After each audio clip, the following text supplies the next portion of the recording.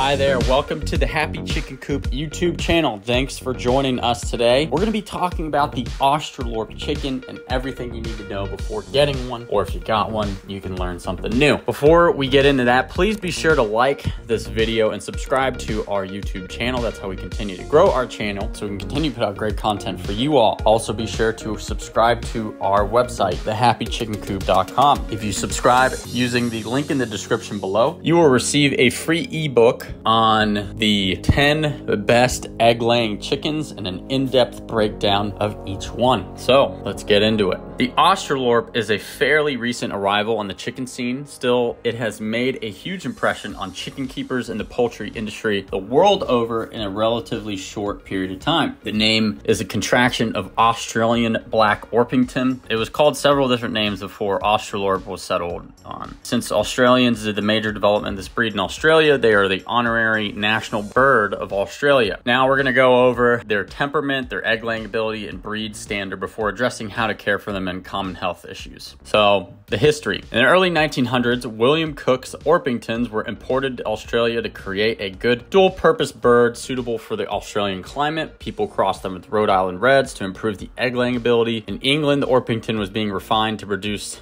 good quality meat. Still, the ever practical Australian poultry breeders of the 1920s wanted a good utility bird, emphasizing lots of eggs and secondary meat production. To this end, Cook's Orpingtons were crossed with Rhode Island Reds, Minorcas, White Leghorns, Langshan's, and possibly some Plymouth Rocks. The result was a phenomenal layer hen. Probably the combination of an Orpington, Leghorn, and Rhode Island Red genes made this bird a laying superstar. Between 1922 and 1923, 6 Australorp hens laid 1,857 eggs, averaging 309 eggs per bird over a 365-day period. Farmers held regular egg-laying contests all over Australia, and the following year, a hen laid 347 eggs in 1 year. The current record stands as 364 eggs in 365 days. An amazing achievement, especially when considering they did this without extra lighting for the hens. Poultry industry soon became interested in them because of the prolific egg-laying ability. It was a breed they didn't have to coerce into laying. The interest waned in the 1930s and 40s as the Australorp was crossed with the White Leghorn, creating the Austra White, an even more productive hen. Australorp went into a decline, which has been reversed over the last few years. It's listed as a recovering breed. They remain a top layer to this day and are well suited for smaller backyard environments. The Australorp, while shy initially, is known to be extremely friendly large breed chicken. They make the perfect children's chicken and are great for those who are interested in fair chickens. Now let's talk about the breed standard. The American Poultry Association recognizes the Australorp in its original color only black. However, the Australian Poultry Society recognizes the black, blue, and white varieties. South Africa has buff,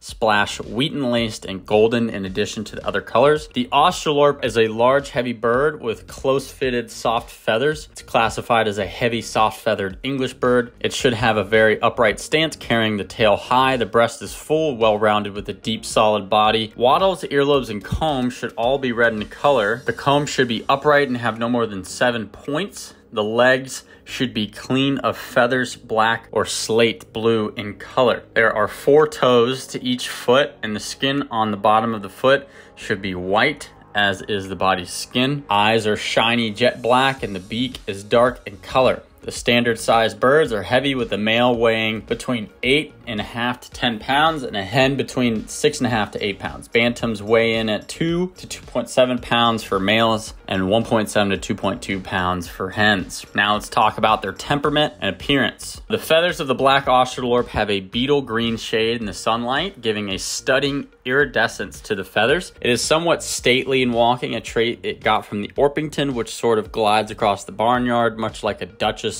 at a tea party. They will tolerate confinement well, but like most of the heavier, larger breeds, they'll enjoy free ranging and searching for bugs in the yard, as they really like to be active. The exercise aspect of free ranging is good for them, since they can be slightly prone to obesity if kept solely in confinement. These birds are a fast-growing breed with a slightly shy demeanor initially, but once they settle in, they're likely to follow you around the yard if you have any treats in your pockets. Now let's talk about the egg laying. The Australorp Australorp is an egg-laying machine, although not as prolific as their forebears. The current variety will give you an average of 250 eggs per year. Individuals may lay more or less depending on the hen. This equates to around 5 light brown, medium-sized eggs per week, not too shabby. In an industrial setting, they produce more eggs since their lighting and feed are strictly controlled for maximum output. Depending on the line of Australorps you have, they're generally known to be average to good nest sitters and good mothers to their chicks. Some information out there say they are not good sitters, but other folks have said they are good sitters and mothers. The Yaz seem to outnumber the names. They are average in broodiness,